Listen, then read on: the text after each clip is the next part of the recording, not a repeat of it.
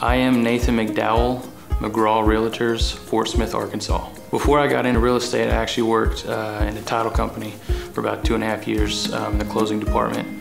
In between there and here, I actually was a stay-at-home dad. My family consists of me, my wife, we have 3 kids, 2 boys, 1 girl.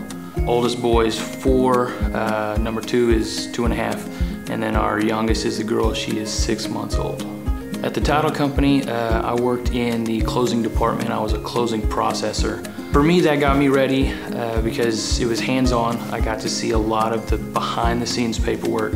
That really intrigued me to make real estate my career.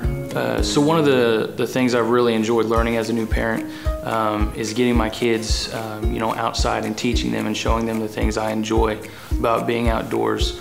And here in Fort Smith, you can't really pick a better place to do that.